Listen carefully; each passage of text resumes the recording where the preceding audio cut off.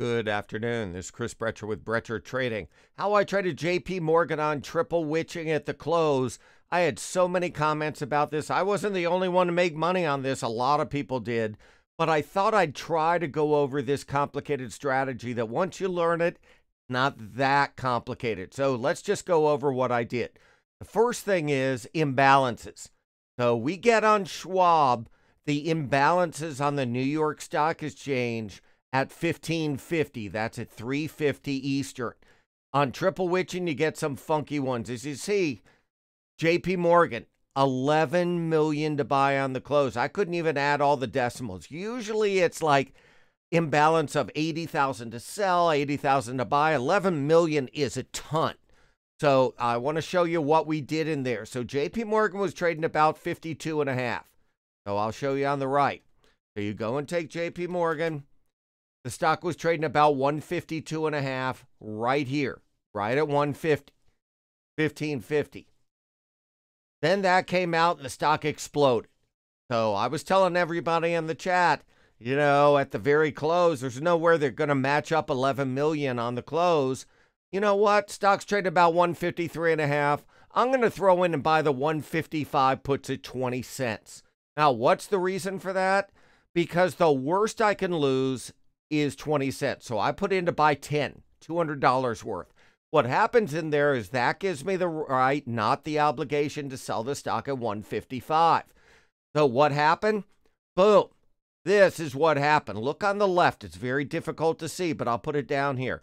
At 1555, 355, they traded at 20 cents.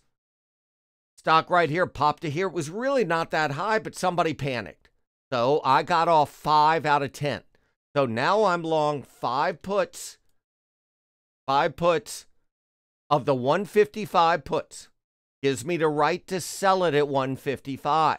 So what did I do? Stock started going down. Do I sell the puts? No. I put in to buy the stock. 154. I got filled at 153.98. So now I'm long 5 puts at 20 cents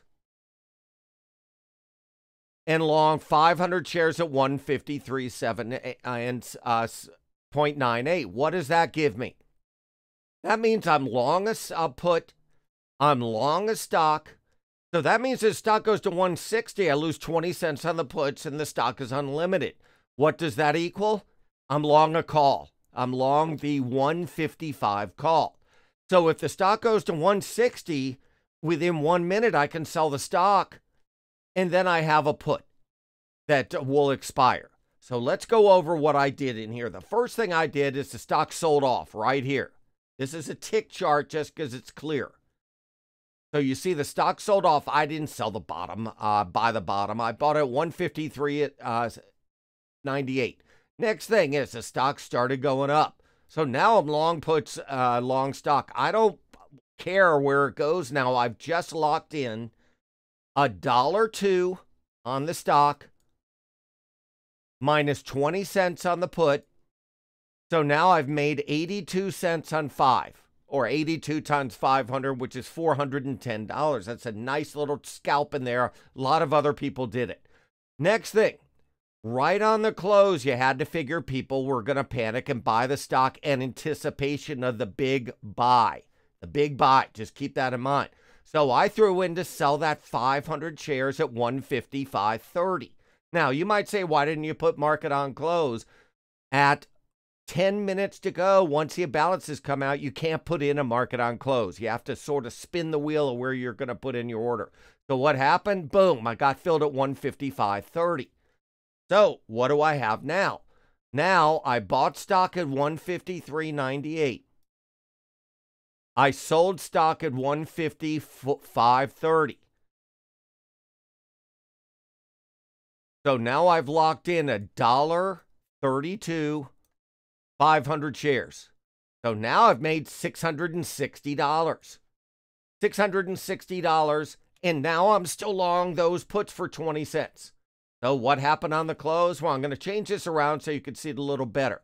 So now JP Morgan on the close 155.14 as you see on the left.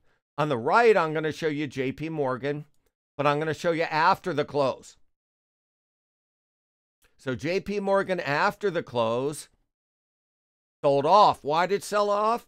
Because they did a massive buy when really the stock was here before that imbalance. That's number one, but that's not everything.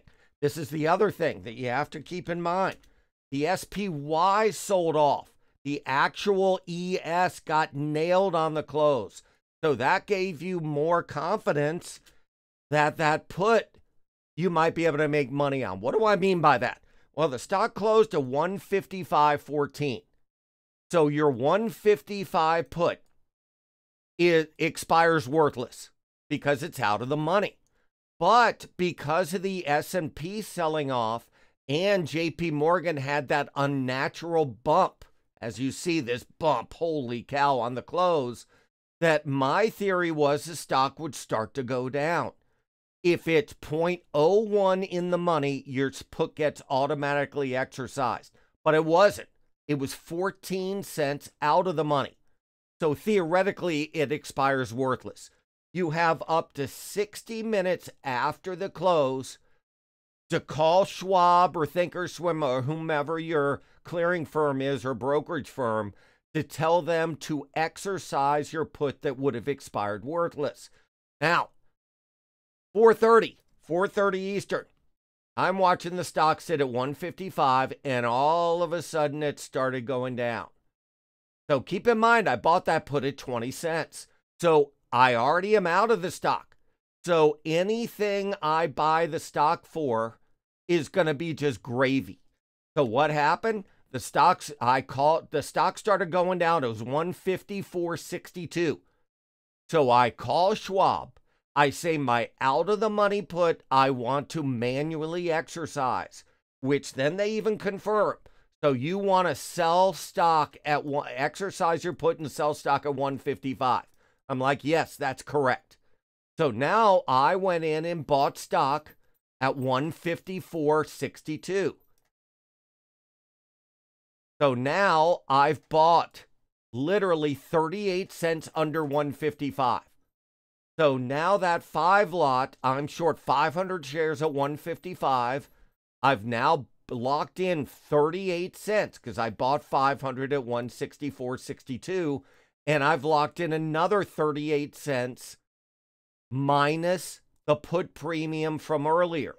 Now, that might not sound like a lot of money, but it's still 18 cents on 500 shares. So that's another $90. So now I've made on the stock, I told you I made over 600 bucks plus that extra 90. And now I've sold stock at 155 and I bought the puts to lock in that profit. Remember, bought the stock. So now I've sold the stock at 155 and I bought the stock at 154.62 to make 38 cents minus that put premium. So that is how I did it on the close. Just keep in mind, there are a couple of risks. Number one, you got to have the money in your account to be able to buy it. So if you did Amazon and you did one option, you better have $300,000 in your account. Number two, you got to be sure you get them on the phone. I almost every time I do this, I want to see a active stock and I want to see that it's already down before I even call them, because if I don't get them on the phone, I'm not going to buy the stock because I won't be able to tell them what to do. I was able to get them on the phone. The other risk is you can't wait right till 5 o'clock. I did it at 4:40 and they almost weren't able to do it. So just keep that in mind. But that's how I turned a good day into a really good day. There were a lot of people that threw in to short JP Morgan at 155 and they got filled after the close. That's why the stock didn't go all the way back down to here. You now had 11 million shares short that people had to cover. That's why it went down 50 cents and not all the way back to here. And that's why it took so long. I was hoping it would, but you had too many shorts even if the market's open down. We're closing down after the close. Hope this is a good explanation. We try to do these every week. Triple witching and works even better. Take care.